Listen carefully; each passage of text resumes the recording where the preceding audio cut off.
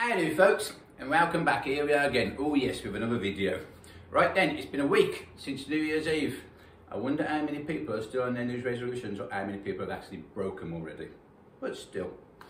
Anyway, today is a workout with a little bit of a difference. And what I mean by that is last workout, last week, as you may recall if you watched it, was my advanced leg workout, which completely destroyed me. Now, you can't train like that all the time.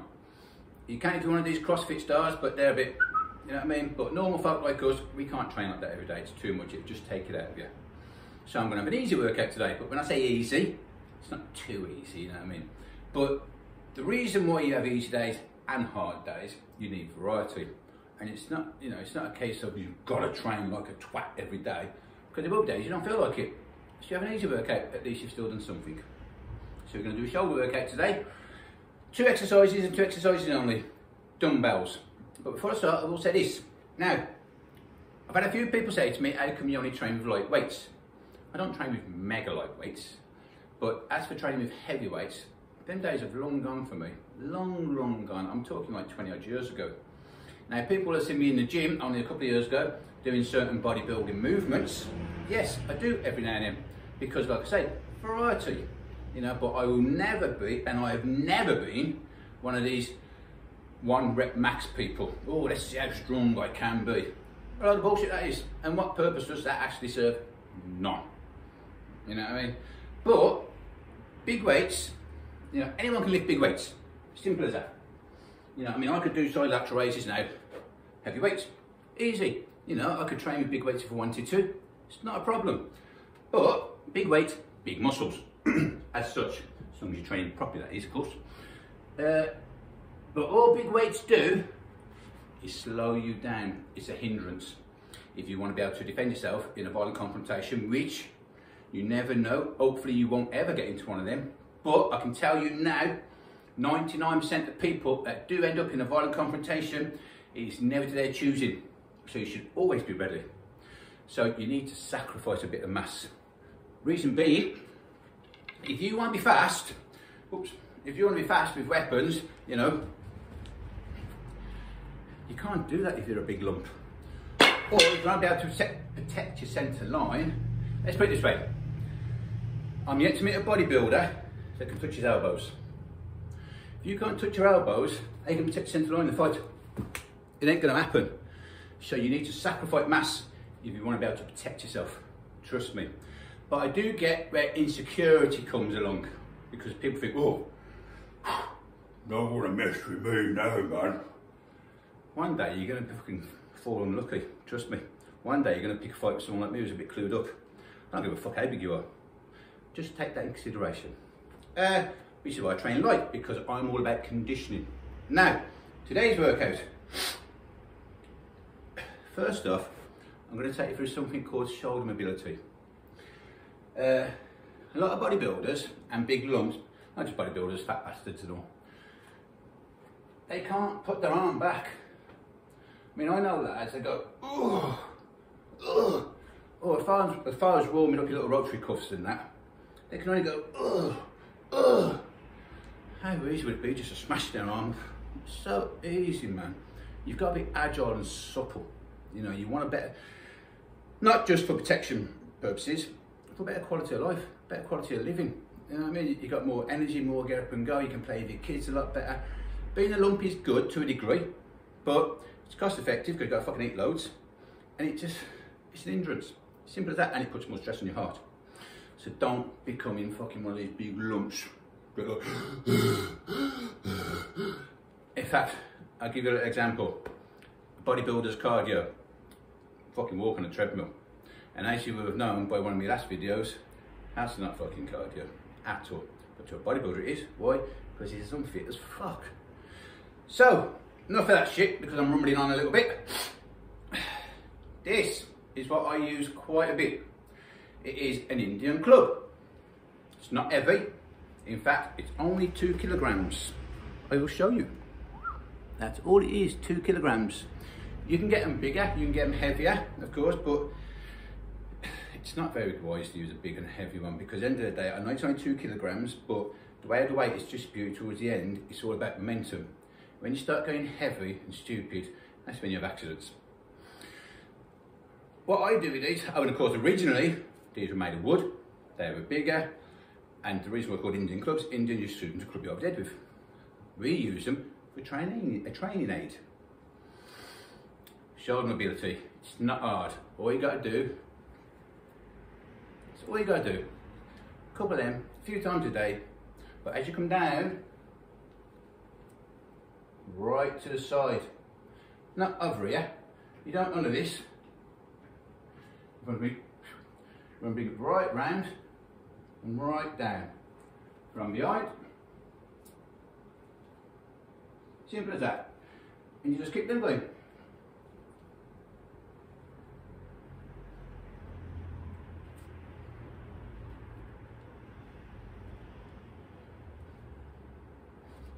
Simple as that. I'm a big fan of these. I think they're brilliant fit pieces of a kit. You know, but yet you never see them in gyms. I haven't got a clue why, you know.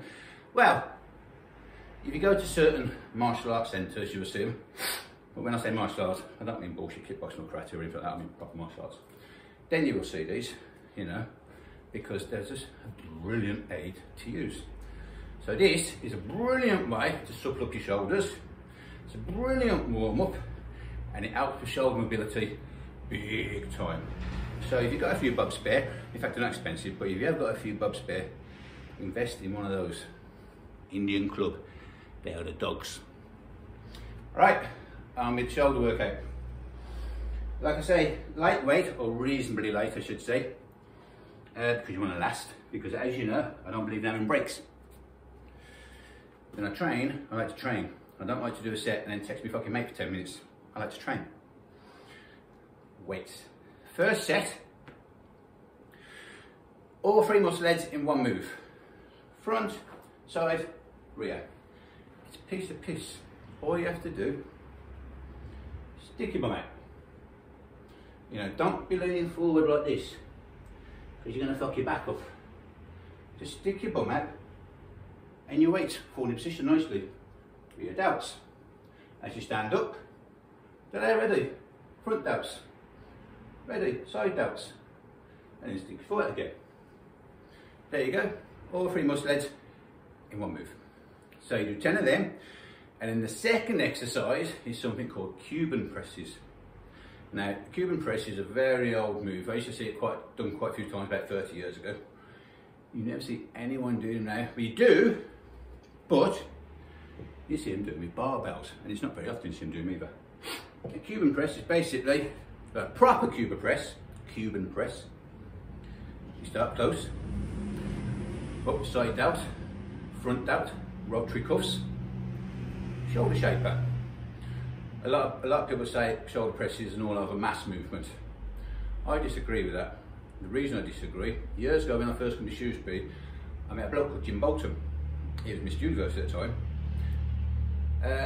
Very first day I walked in his gym, he had a vest on and he was leaning on the counter. And I walked in and I was like, what the fuck? His shoulders are like two big fucking basketballs, man. I was amazed. I was like, how do you get your shoulders like that? And he said, because I do a lot of shoulder pressing. I said, well, when I got talking to him, that is. I said, to get your shoulders like that. He said, well, you have to get the mass first, obviously. But he was a pro bodybuilder, you know what I mean? And he said, loads of shoulder pressing. Shoulder pressing is the best exercise for mass building. Now I get, if you just put the bench back a bit and shoulder press, mainly front delt. That's fair enough. But sat upright, dumbbells, as far as I'm concerned, it does train all three heads, I don't care what you say, but it's a very good one for shaping the shoulders. So shoulder pressing is good. Now, when I warm up in the gym, many people have seen me, and I think I've only ever seen like 2 or 3 lads do this in the old time of training, in all fairness. I've been training nearly 30 years. Longer than 30 years actually. Oof. In fact, I'm giving away my age now, I'm not going to say how long I've been training. Whenever I warm up, any kind of upper body workout, except for arms, you know, and legs, I don't do legs, but any upper body, chest, back, shoulders, anything, I always do something like this. Now the reason I do that, inside your rotary cuffs, you've got little stabilising muscles. If you join the gym today and you can only do, say, 4 kilograms lateral raises, after a few months you got to 6, this time next year you're doing 8s or 10s, 12s, right, however quick you advance, but you up the weight. The reason why you up the weight, your muscles getting bigger and stronger to cope with the heavy load. Your little stabilising muscles, they don't get trained, which is why a lot of shoulder injuries happen, because they're weak, but they're the ones that stabilise your shoulders, i.e. stabilising muscles.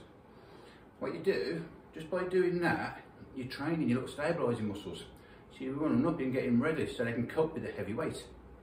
You know, but you don't just come to there. Now, you come halfway. If I come below halfway, my shoulder comes up. You don't want your shoulder coming up. So you stop there. And you don't just come to there, you throw it back. You really got to throw it back. You know, because you want that stretch. You want to stretch everything out and warm it up at the same time, of course. And it helps with your shoulder mobility. If you want to be a good fighter, you need good shoulder mobility. That's a Cuban press. Close. That's a Cuban press. With barbells, on the other hand, no matter where you hold that barbell, I'm going to pick a stick up because I haven't got a barbell available. Unless I'm at the back and got one. No matter where you hold that bar, your hands are stuck at that position. So you're not getting that lateral raise. You know, you're still getting a little bit, don't get me wrong, but you need that lateral raise. And then you may notice for that. Close, wide, close, wide, close. With a barbell, it's at one constant distance. But if you're training for time, barbells are good. Because as you know, when you train for time, technique and form goes right out the window. Today, it's not a race. We're not training for time. We're going to train with good form, good technique. It's not an hard workout, but it's a good workout and it's relatively easy, and it should only take me about 8 to 10 minutes. I'm going to do 5 sets of now, which is going to work 5 reps of 10. But what I'm going to do, I'm going to do 10 reps and then I'm going to do 10 reps of Cuban presses. So basically, I'm doing a set of like mass building if you want to a degree, and so I'm not using heavy weights, but basically you're putting a lot of, I'm going to put emphasis on a certain muscle depending on the move, you know, rear delts, front delts. And then I'm going straight into Cuban presses, which will help shape the muscle after, you know. And as far as I'm concerned, that's a good workout. You don't have to go mad. So let's crack on, shall we, eh? Right, first things first, then. Like I say, 10, 10, 10, 10, 10, 10, 10, 10. And 10, 10 again. I think 5 sets of each. Don't put the dumbbells down. Do not have a break. See if you can do it without putting the dumbbells down and stay constant with the movement. So, here we go then.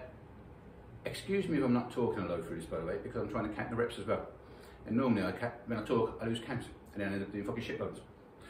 So, here we go. 1, 2.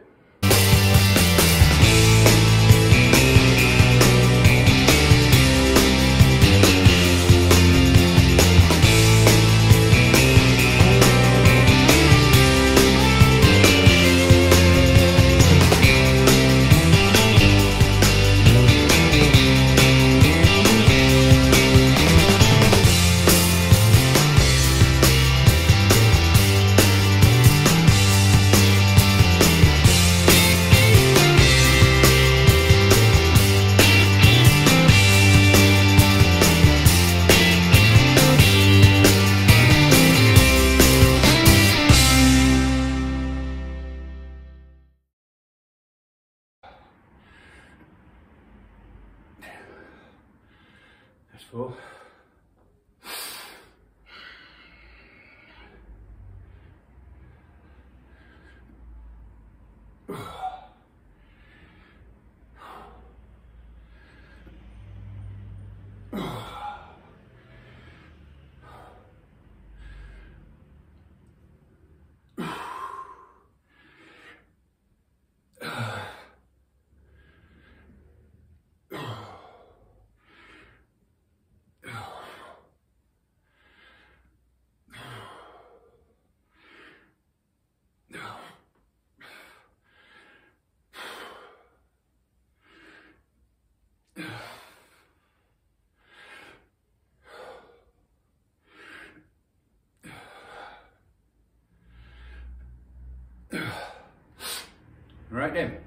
Last set, here we go, Cuban presses.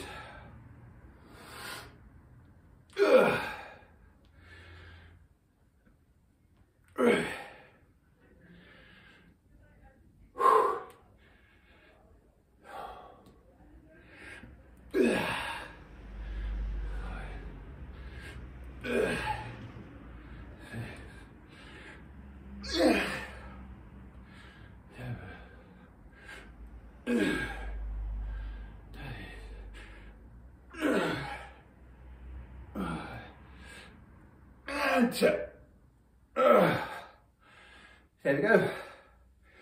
Now, believe it or not, I started struggling then. They might be lightweights.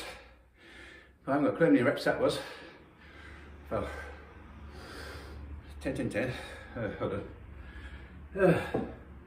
30, 530, 150, 150. Oh, fuck knows. Yeah, it's good now. So that's a couple of hundred reps anyway, man. A couple of hundred reps without putting the weight down is enough. I mean, my arms now, oh, my shoulders, I should say, are a lot more pumped than I used to do 5 sets of this, then 5 sets of that. Oh, they're really pumped now. Now, back to these. Also the reason why these are so good, I've got a lot of blood and oxygen in my shoulders now. They're pretty pumped, fair play. Oh, what a good way of warming down with your shoulders and stretching everything out. You know what I mean? So just do a few of these now. Oh, believe it or not, oh, that feels so nice.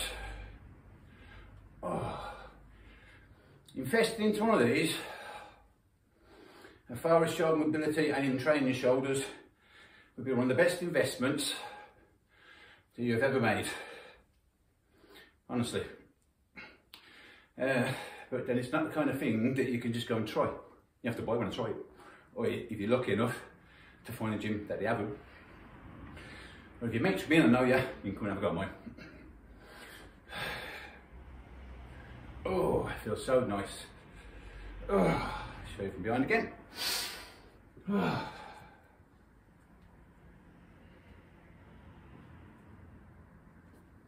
Oh.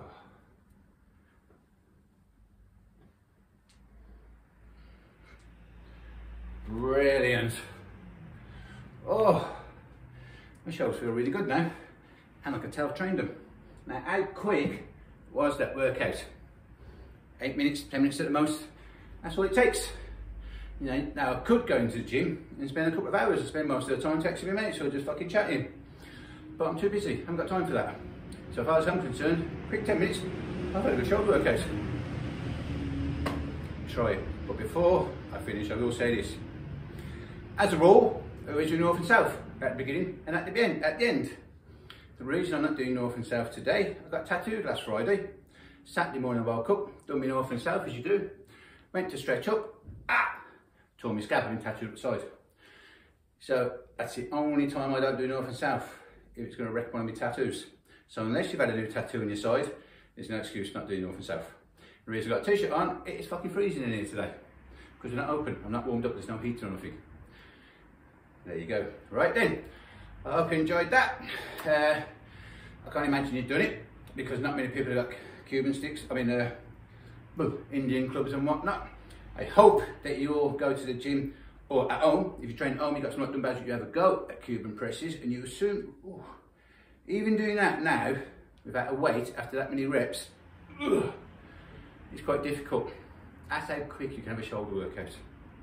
So until next time, don't forget to like and subscribe. Recommend me to all your friends. And you take it easy. See you next time.